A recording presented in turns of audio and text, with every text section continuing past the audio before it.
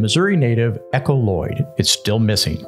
There is no such thing as a small bit of information on her disappearance or whereabouts.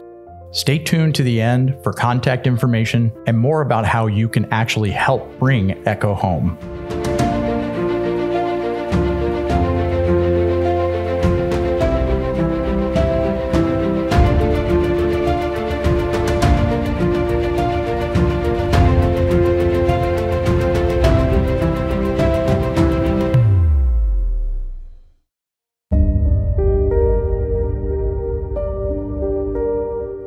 Sometime between the afternoon of May 10, 2020, Mother's Day, and that evening, 47-year-old Echo Lloyd vanished, literally without a trace. Her adult daughter, Kelsey Smith, spoke with her mom on the phone the night before Mother's Day, letting her know that she'd be dropping by in the afternoon the next day. At 3 p.m. on Mother's Day, of the strangest year of all our lives, 2020, Kelsey arrived at Echo's rural home in Edwards, Missouri. She had gifts for her mom. Echo's car wasn't in the driveway. That was strange. She had known that Kelsey was going to be there. Red flag number one of many more to come. When her mom didn't answer the door, Kelsey waited a bit. In this area, there was no corner store to run a quick errand, but maybe she was on her way back from town. After waiting around a while, she left her mom fresh flowers and a Mother's Day card on her back porch with a note that asked for Echo to give her a call so she knew she was okay. For the next 5 days, concern and worry built. Kelsey called her mom several times, but the calls all went to voicemail. She also texted and called Echo's neighbor, but to no avail. Something was very, very wrong. 6 days after she last spoke to her mom, Kelsey's concern was too much for her to simply wait any longer. On May 15th, she went back to Echo's home around 10:30 a.m.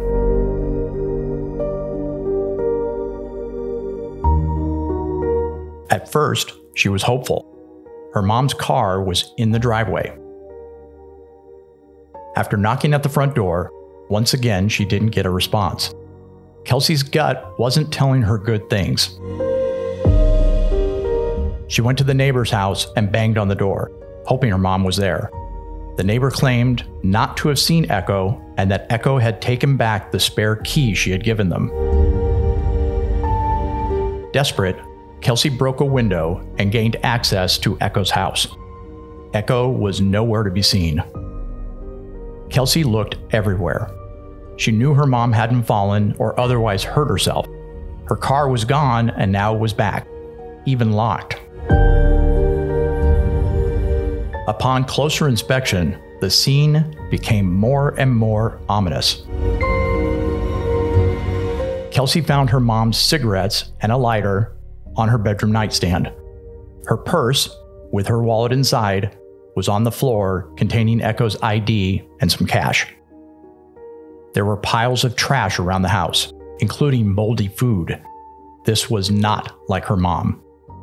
Echo had OCD, obsessive compulsive disorder. She would never leave her house like this. Oddly, the air conditioner was on full blast too. More red flags. What wasn't there stood out to Kelsey. Missing were Echo's car keys, cell phone, regular medication, and her gun.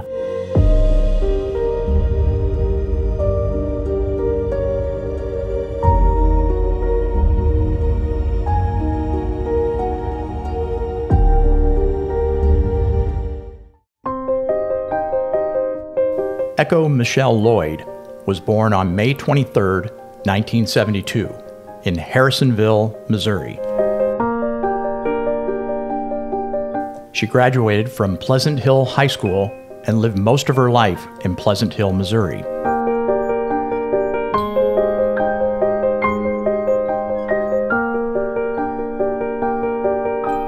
Echo is the mother of 4 children and the grandma to 3 grandchildren. Her family and friends always come first for her.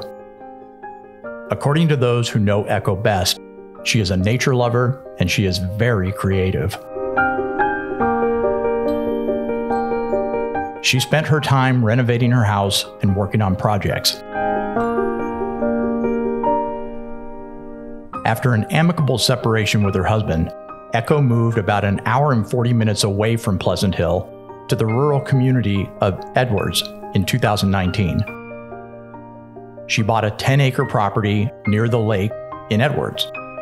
Echo lived by herself on Stag Drive, and according to her daughter Kelsey, she wasn't seeing anyone at the time.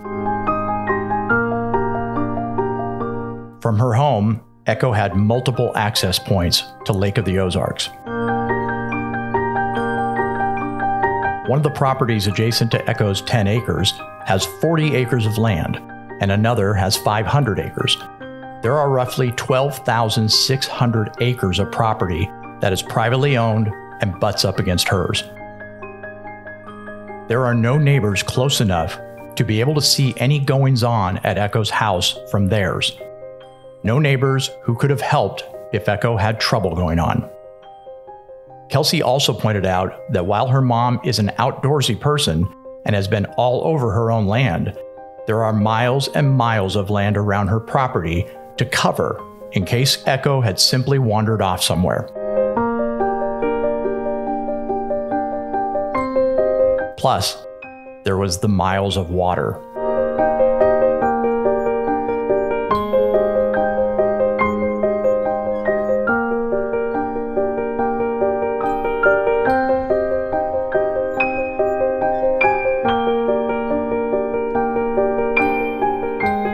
Echo's family says that she had previously complained about a neighbor's possessive behavior. Of course, being a single woman, she wanted to be careful how she approached him about it. Her neighbor has denied any involvement in Echo's disappearance. His name has not been released publicly as of yet.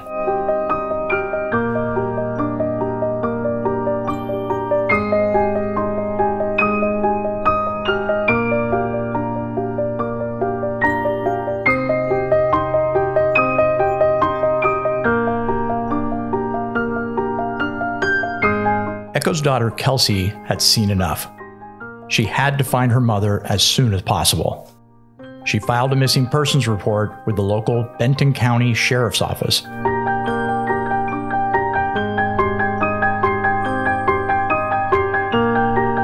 Considering the small community, it didn't take long for authorities to discover that Echo was seen by more than one person at a Dollar General store in Warsaw, Missouri, about a 20-minute drive from Edwards, on Mother's Day, May 10th. Kelsey had found a Walmart receipt in Echo's house that was dated May 10th as well. It had her signature on it. Authorities determined that Echo had returned home on the 10th after Kelsey had dropped by, locked and parked her car in her driveway. That's all they could know for sure.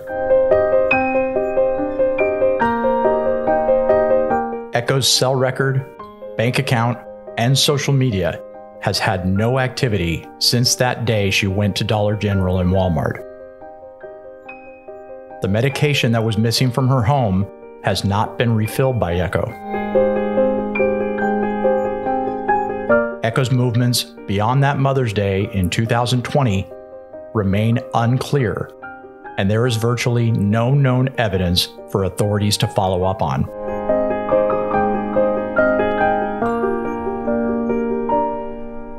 What they have surmised is that there was foul play in Echo Lloyd's disappearance, although her case is officially classified only as a missing person. If there is any criticism of the authorities in charge of this case, it's this. It reportedly took 2 weeks after Echo went missing for a forensics team to collect evidence at Echo's house. 2 weeks. The house was not sealed, so important evidence such as DNA from dishes, silverware, toilet seat, etc. footprints, fingerprints, and more would have been severely compromised, if not wiped out completely. Echo's car was taken for a forensic examination, again 2 weeks later, but by all accounts, it doesn't appear that anything happened in her car. The most important place for evidence was clearly her home, the place she was last known to be. There is no doubt that Echo Lloyd did not decide to leave her entire life, her kids, grandkids, and her property by her own free will. Echo's family is naturally desperate to find out what happened to her and hopefully bring her home.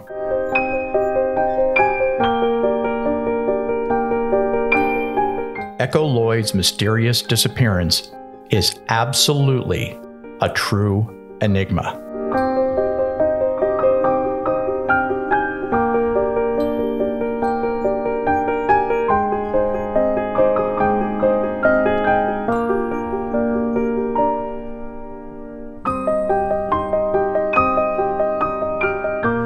If you know anything, no matter how small, about the disappearance of Echo Lloyd, please contact someone on this list.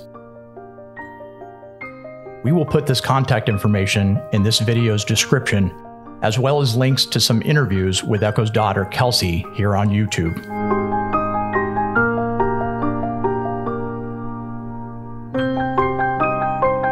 These situations are very tough on family and friends.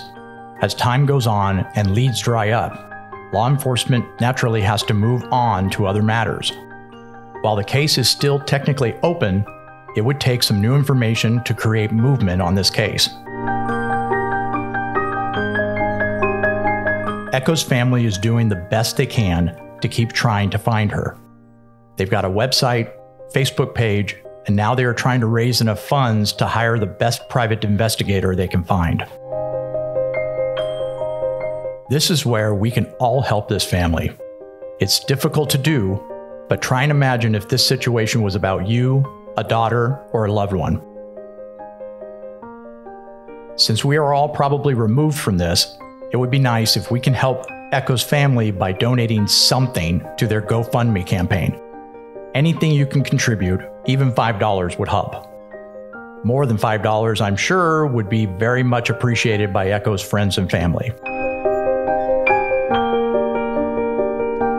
The goals for their GoFundMe campaign is to raise funds for hiring a private investigator, making and distributing signs and posters, a reward for the arrest and conviction of those responsible for Echo's disappearance, or for information that leads to Echo's location in return, legal fees, search fees, or anything else that comes up that will help in their search for Echo.